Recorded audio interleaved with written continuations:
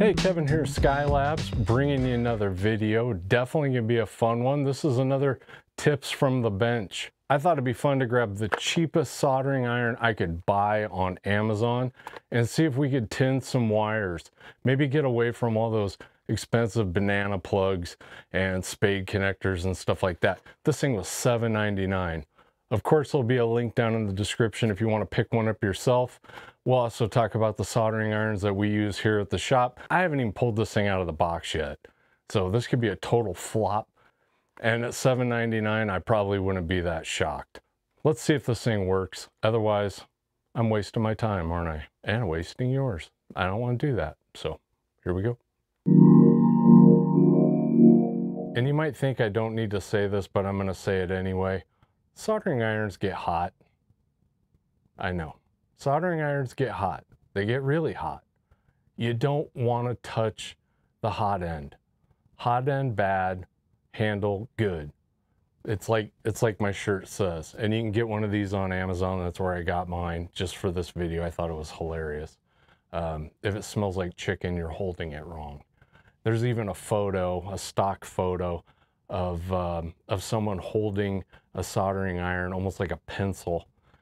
You know, people just don't know. So if you don't know your way around a soldering iron, make sure you're holding the handle.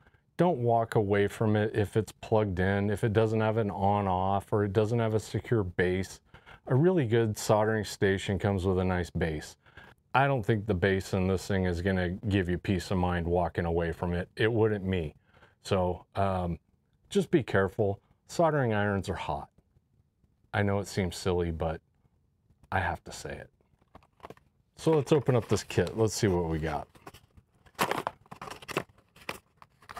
I'm sure this is really fine craftsmanship. Comes with a little bit of solder. Little sponge. And some solder tips. Oh, and here's our base. Just like I thought. Not the most sturdy thing in the world. And we've got our soldering iron here. And really the whole goal with this is to try and avoid having to have every kind of connector out there, depending on what speakers and receiver you're hooking up.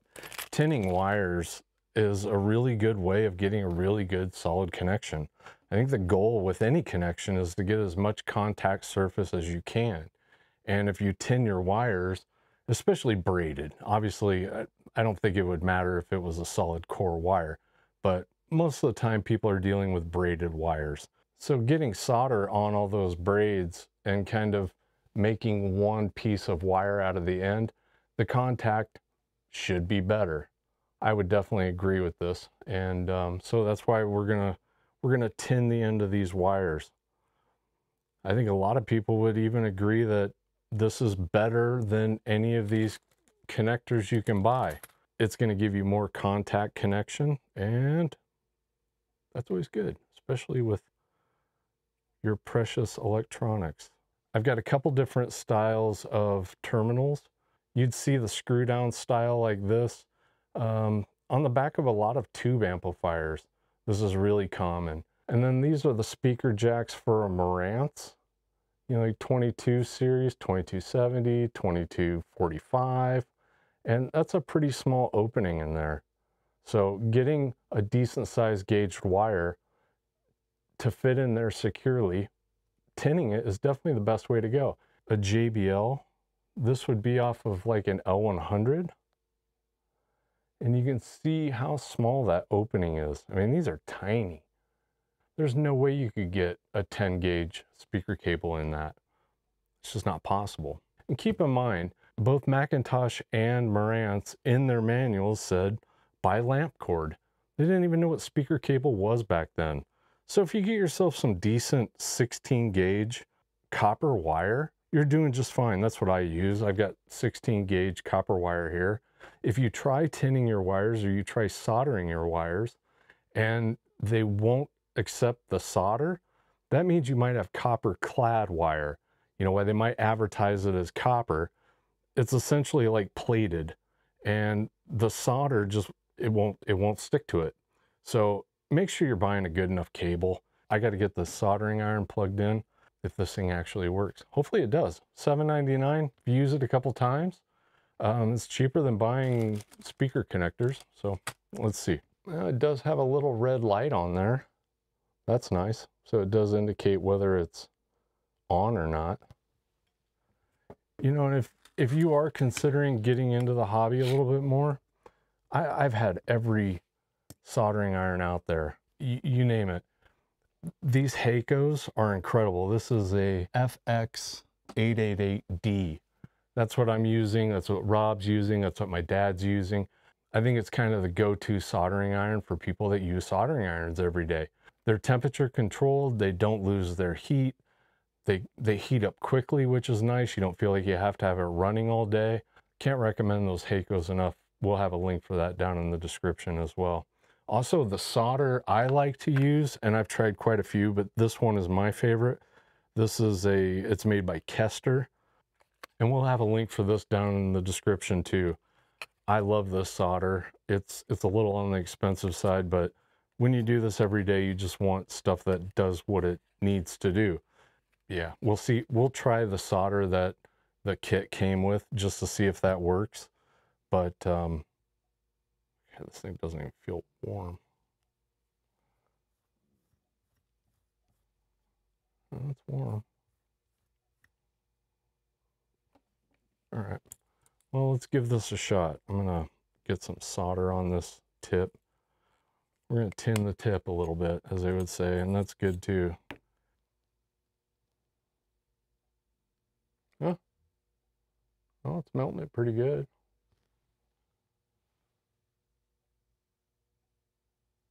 Kinda. It's wanting to ball up on there. I'm not even gonna bother. Oh, I just splatted it. I'm not even gonna bother using this. This is the sponge they give you. Yeah, this stand sucks. I would not. Don't walk away from this thing when it's on. Let's see if this thing even expands. I mean, I get it, it's $7.99, but we can still laugh at it, right? Because, yeah, wow. All right. All right, well, let's try tinning some wire with this kit. Really, you want to heat the wire first. You don't want to just try sticking both of them together at the same time. You want to let that heat get into that wire so it flows the solder better. Yeah. I don't know if this is gonna work. Yeah, this isn't working.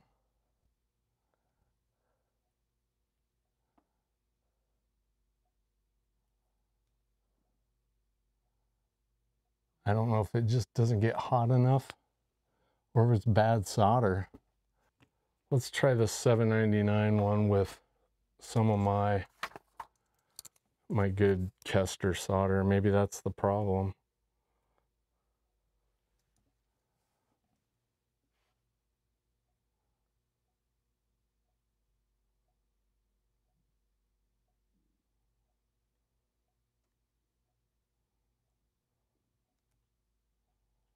Okay, that worked.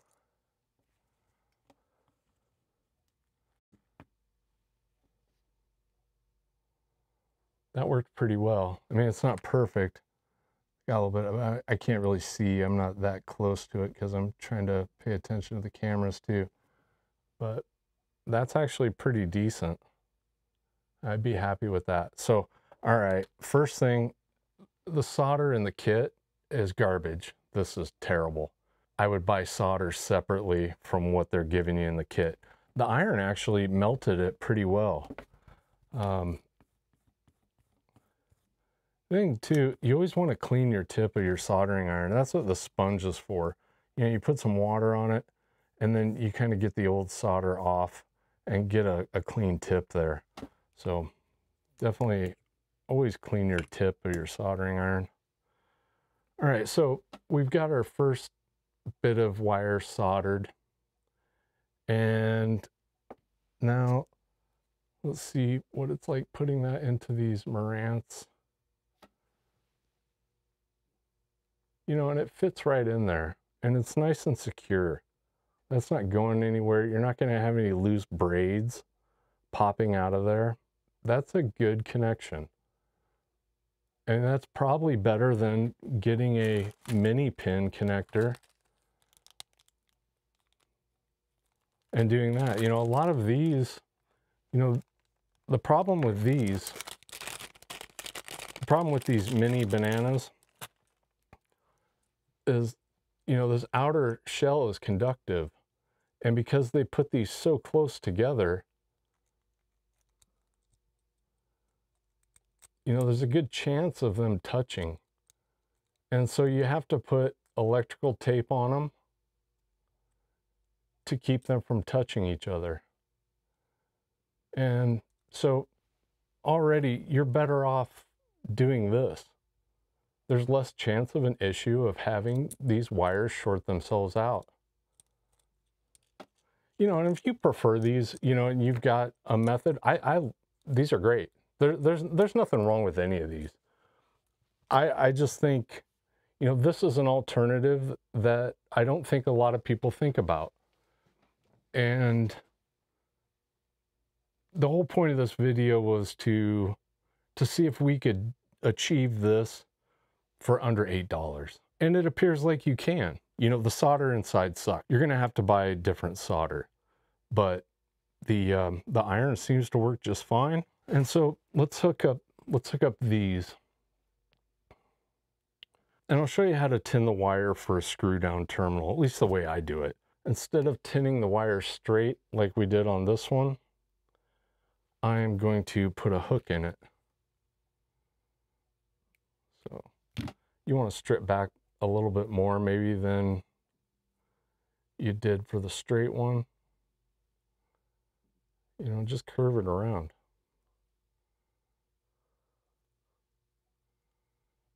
You know, something like that.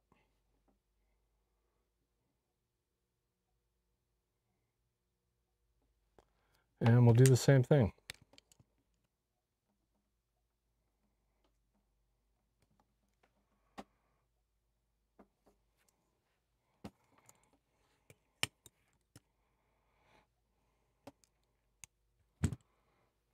And there we go. We got our tinned hook wire. And what you do now is just wrap that around that screw down terminal.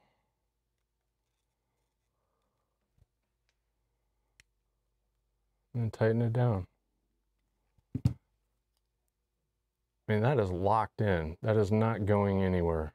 That is a good, secure connection, no question. And again, this might be a better option than trying to do something like this, because a lot of times these are really close together. So two different ways of doing it. These are definitely more expensive, and I think this is probably getting you a better connection anyway, because you have 2 points of contact here, you just have one here. So that's just my opinion, like everything else. It's just my opinion, but I don't know how long this thing's gonna last. I don't know if this, I mean, this thing could die on me tomorrow, obviously, but for $8, I think you could probably get away with this thing. Anyway, maybe you got another option now. Don't grab it like a pen. It's hot. Don't walk away from it. Don't let your kids come pick it up. But it's not hard. Thank you for watching another video. Got another video coming out on Sunday. It's going to be the follow-up to our Buyer Beware series. This time we're looking at Pioneer, stuff like this. And there's some good videos coming down the pipe. So if you haven't subscribed, definitely subscribe. According to our YouTube analytics, most of you haven't subscribed, and I get it. A lot of people don't want to create a YouTube account. I don't want to create any more accounts either. I hate them. You know, I hate getting all the emails and all the junk. But YouTube isn't bad, and it really helps us out. So grab yourself a, if it smells like chicken, you're holding it wrong t-shirt. Have a great day. Hope you enjoyed the video. Hopefully this information might save you from having to buy another set of speaker jacks because you bought another receiver. So have a great one. Thanks.